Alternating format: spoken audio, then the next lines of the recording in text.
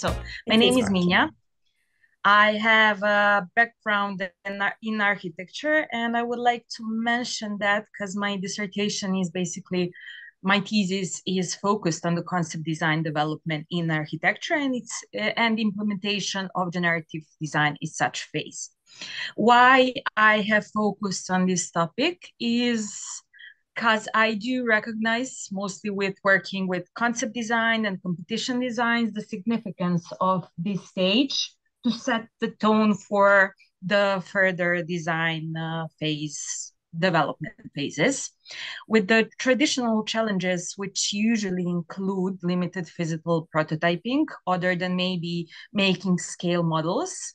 We need to rely now on virtual simulation, and having in mind that shift is happening right now towards more technological innovation, my question was, can generative design as an approach be used to enhance this concept design stage?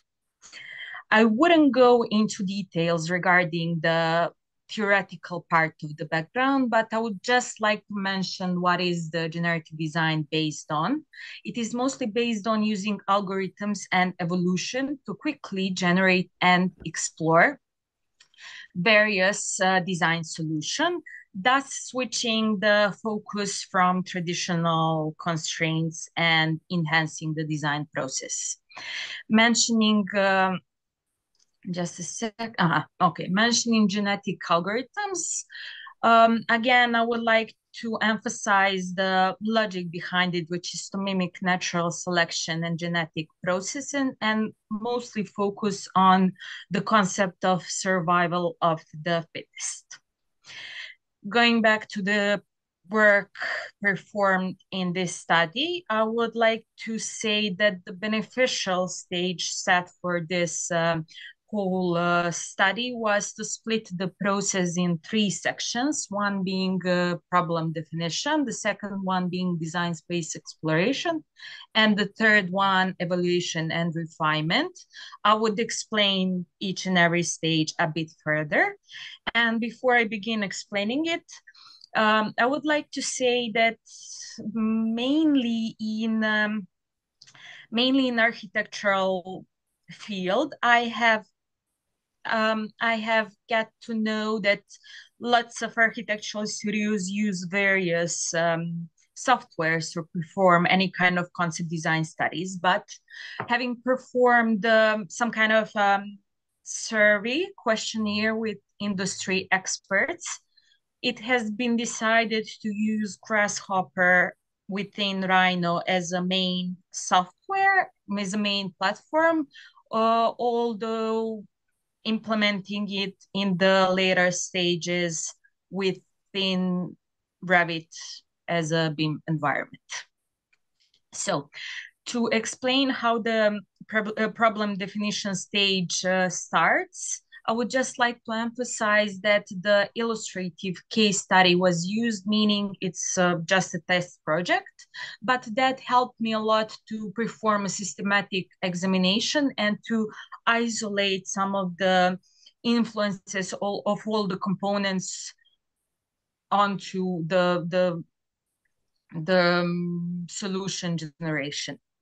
It is important at the very beginning of the study to carefully focus on constraints, parameters, and objectives. For the purpose of this case study, constraints and parameters were identified as mostly geometric parameters, but I would like to maybe focus a bit more on the objectives, which, as we all know, could be from geometrical properties all way to more general ones and more objective ones, even some of them being subjective, such as aesthetics, for example. So this was really interesting to find a way to put all these objectives to a case study. What I would like to mention that it's important is to correlate and to connect each and every design objective with an indicator, which needs to be a data that can be extracted for the model. So for example, aesthetics, I formulated as correlation to the roof area, and objective being to minimize it to preserve the proportions of the building. To create computational model, I again found it quite beneficial to split it into phases. So I can address what are the inputs, what are constraints, and what are the outputs in each and every stage. Design space exploration is the focus stage of this simulation, but before we run the simulation, some stuff needs to be defined, such as algorithm selection. Valasay, used as a plugin for Grasshopper, has it is defined. It's based on the non-dominated sorting genetic algorithm. So the parameters for the algorithm were predefined in the plugin. What I can mention is that not all the plugins are based on this algorithm, and also even within Valasay, we can change the predefined parameters. That's not a problem. What is up to designer is to choose the generation size and generation count, which is basically a number of solutions produced in this simulation. And going over of all the simulation parameters, what I found quite interesting is the size of our search space, which is summarizing all the inputs into the simulation and basically collecting how many possible combinations we can achieve within simulation.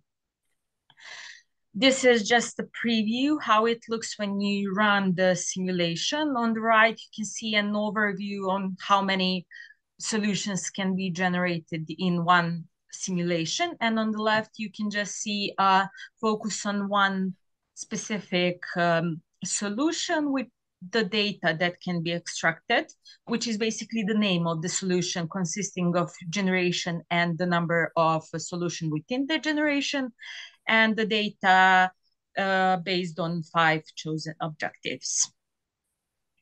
So basically, design space exploration is focusing on generating and thus refining solutions iteratively. Why do I emphasize this? Is whenever I try to set up and run simulation, I gain the new knowledge about the design. I had to go to the very end of to the very beginning of the study and to modify a bit the computational model, the parameters, even the constraints, the correlation between the parameters, and even the objectives, until I have found the study and the computational model to be working as I intended it to be. After we have run the simulation for this specific case study, I have run the simulation of 50 generations, each having 10 solutions, thus resulting in 500 solutions. Among this, 128 were Pareto optimal, meaning that all the objectives are in such a balance that making one of the objectives better means that we need to make some of the objectives worse, thus revealing the trade-offs. How to visualize and further analyze these trade-offs? We have many techniques, one of them being parallel coordinate plot, the other one being 3D Pareto front. And I would like to say that in this stage, if we have a specific goal, for example, maximizing total floor area, we can straight away choose the design solution which benefits this objective the best. But having in mind to explore the topic even further, I have chosen to continue the study and to see how we can narrow this 128 solution even more. There are many techniques to do that, but I found clustering quite interesting, and actually it worked out very well. Clustering means that we can group this solution into 3 or more, if chosen, groups of solution with similar characteristics, so we can analyze only the representative solutions. And here is the representative of final three solutions, where we can, other than examining the statics of the project, for example, we can also dig deeper into the objectives and, for example, through the diamond fitness charts to see which of the objectives is more emphasized for this project. And having no real case studies, real life case study scenario, I I decided to go with the most balanced approach to carry out the rest of the study, with thus meaning C1 was chosen.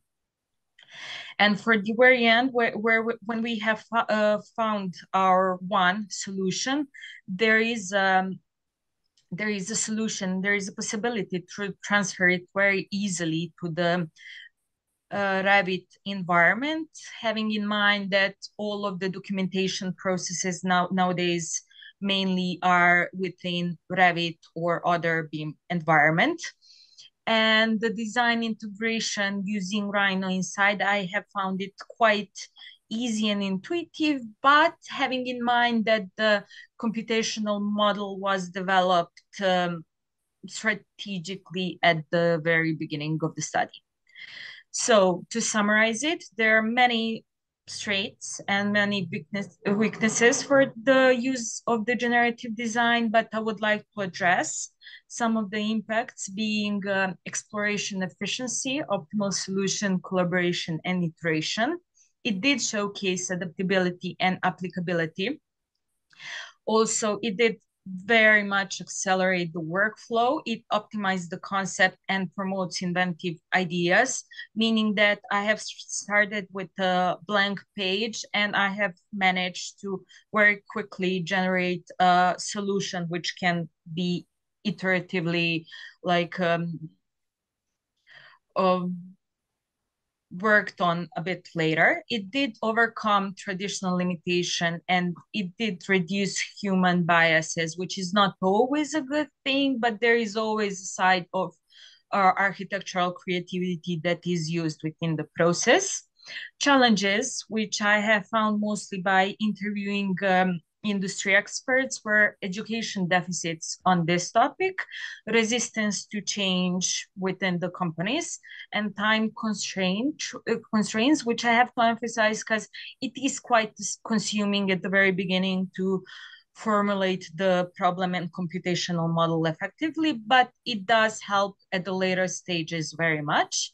And for some of the future avenues, I would maybe like to emphasize the possibility of using machine learning. Okay, and I hope I was brief enough.